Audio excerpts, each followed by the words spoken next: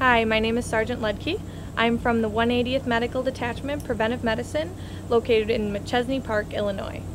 Did you know that only female mosquitoes bite? Female mosquitoes that are infected are known to spread diseases such as malaria, typhoid fever, or West Nile virus. This is why we as preventive medicine personnel set up mosquito light traps in order to catch these mosquitoes and hopefully identify those that could spread those diseases. The light on the mosquito light trap attracts the mosquitoes. The fan then pulls them down into the reservoir overnight. In the morning, as a preventive medicine team, we collect the mosquito samples and identify them.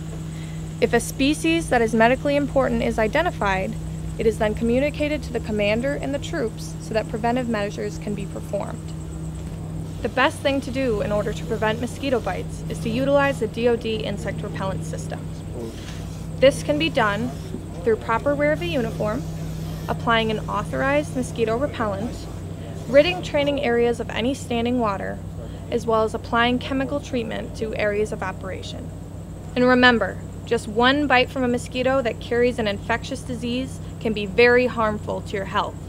For more information, visit the Public Health Command website for deployed entomology.